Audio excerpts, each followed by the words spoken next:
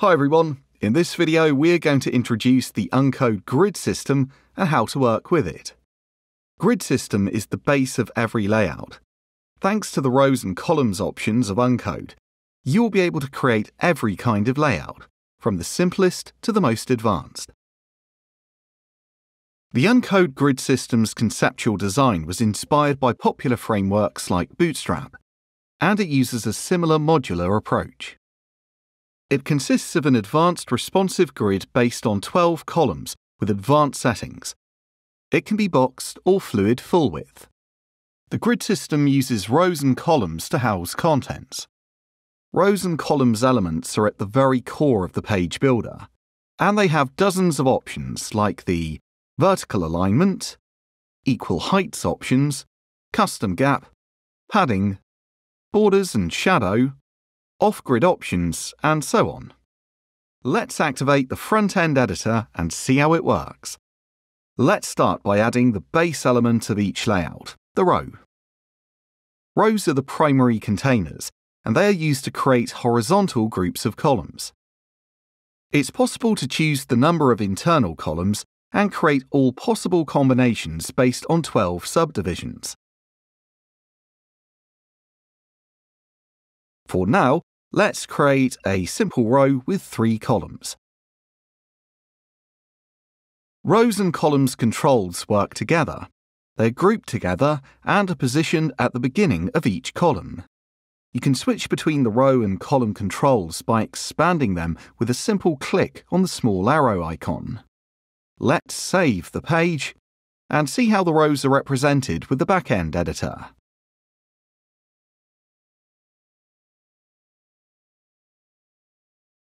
Here we are in the back-end builder, and we can see the base row with 3 columns created with the front-end editor.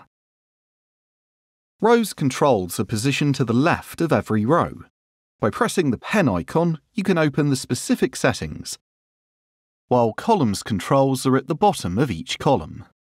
When you use the page builder in the back-end mode, the view is much more schematic, and this can help when drafting layouts. Let's get back to the front-end editor. Now that we have 3 columns, we need to create some contents.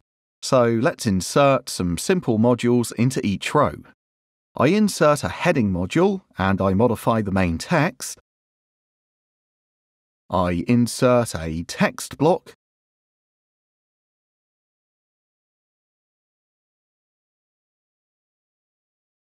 And I insert a button.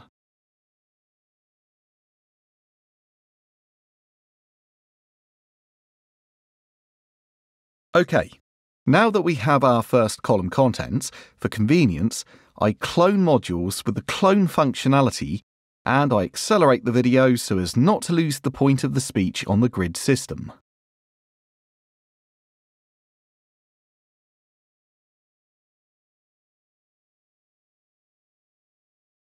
I slightly modify the contents of the 3 columns so as to have a little bit of variation. Here we are. Now that we're ready, let's explore some options.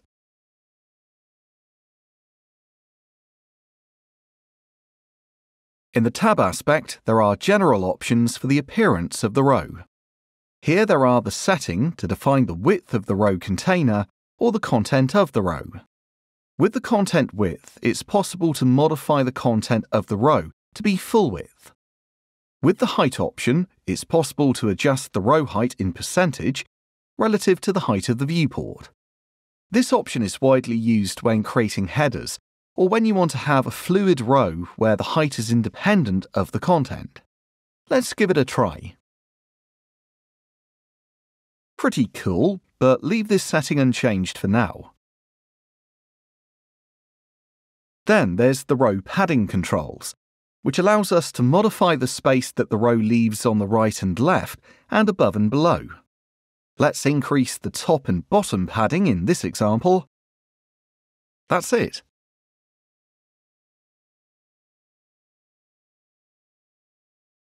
In the Style tab, there is the Background Color section. We apply a grey tone that helps us to better identify the row in this video. Since we're losing the contrast and it's difficult now that we're using a background to identify the grid, let's pause the row options for a moment and add a white background to each column so we can better identify the columns. So, I open the settings of each column and in the Style tab, I add a white background colour. Don't worry because we will come back to these options when we'll check the column's detail. That is it for now. Our columns have a white background and they are easily identifiable. Let's continue the exploration of the rows options. We left with the background colour option in the Style tab. In the Style tab, it's also possible to add a background image to the row. Here's the image. Let's insert and save the settings. Here we are. It's also possible to apply some effects to the background image, like the parallax. Parallax is a scrolling technique where the background images move slower than the foreground, and it's used to create an illusion of depth. Note that when you use this option, the background image is slightly enlarged to permit it to move inside the row and create the movement effect. Next, there is the possibility to add a coloured overlay to contrast the background image with the content. I activate it, I choose a solid colour, and then I can adjust the opacity. I think 25% can be good. Here it is. Next, we have the overlay blend mode, thanks to which we can blend the background image with the overlay colour. Let's try, for example, overlay, colour dodge, or soft light. Here we use soft light.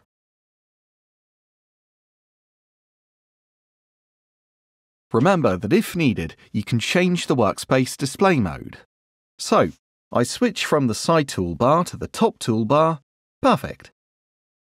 When in this mode, you can move the window with the controls to the position you prefer. I continue with the side toolbar that allows us to not have the settings window above the layout. Even if I often use the top toolbar when making layouts, maybe for the tutorial it's better. Just remember that you also have this display option. Let's get back to the row settings. In the Columns tab, there are options that influence the behaviour of the internal columns, such as the equal height. That makes each column the same height, and the column's gap that modifies the gap between the columns. Let's try the equal height. Thanks to this option, the columns can have the same height, and obviously it's the one with the highest column. The column gap instead defines the space that is left from one column to another. I'm going to try a double spacing. Let's try 1 pixel gap and a half spacing. Let's use half spacing.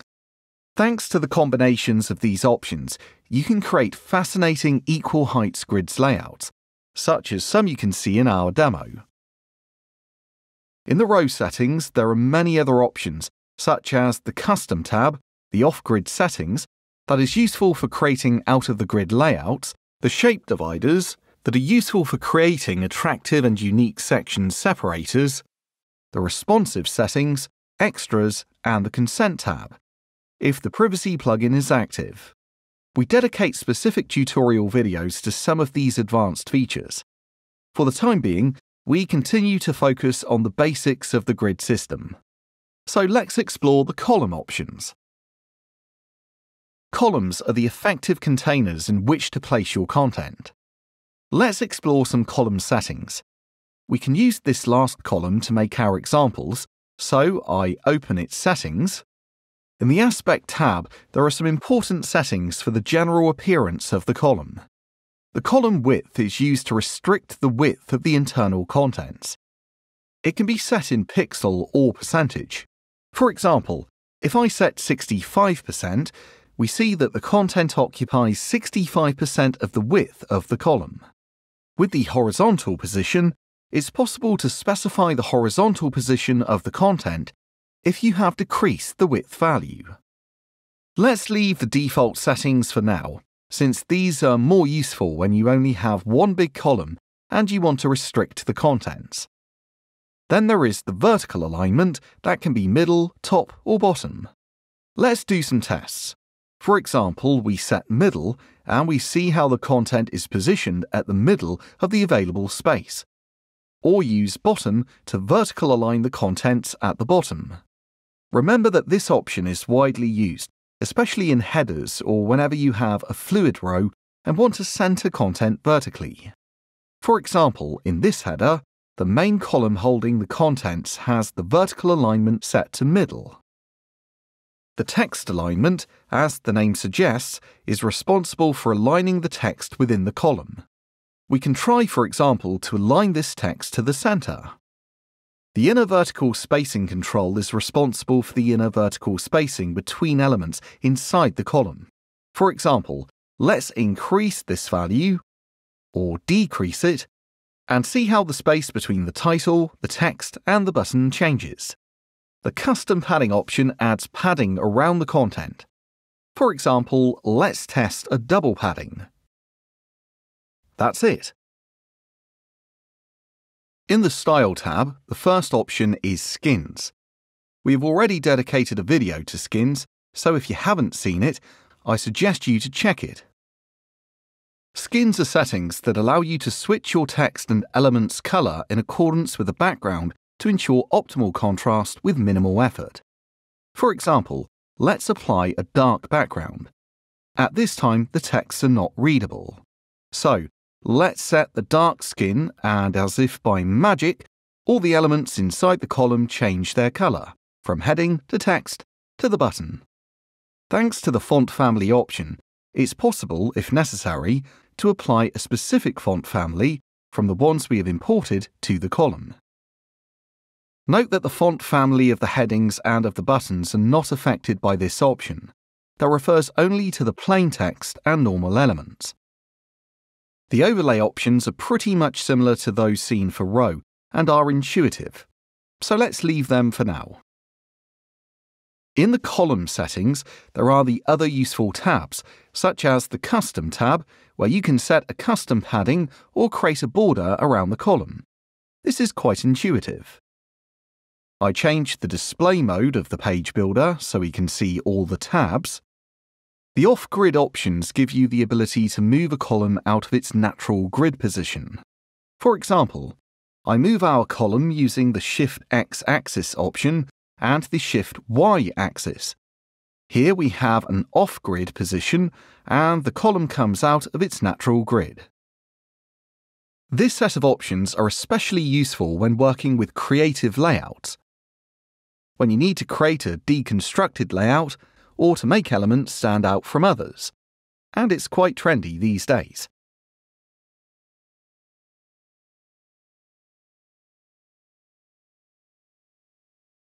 In the Responsive tab, there are settings to define the visibility and alignments based on the Uncode breakpoints.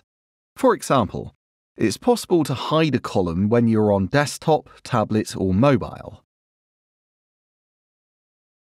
Let's hide this column on tablet, as it's possible to see the column is visible on desktop and mobile, but it's hidden on tablet. On tablet is hidden, on mobile is visible.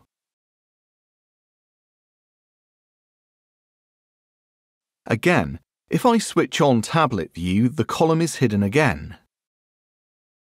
Let's get back to the normal desktop view.